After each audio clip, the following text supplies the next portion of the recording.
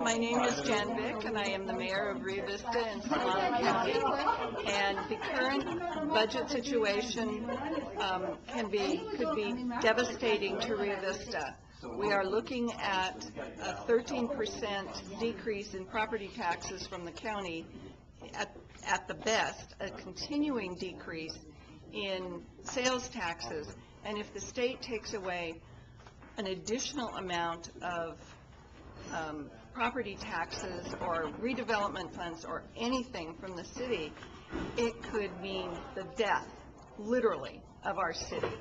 And I think that the state needs to be extremely aware of the impact that their actions have on cities who are small, who have limited funds, and who have limited personnel.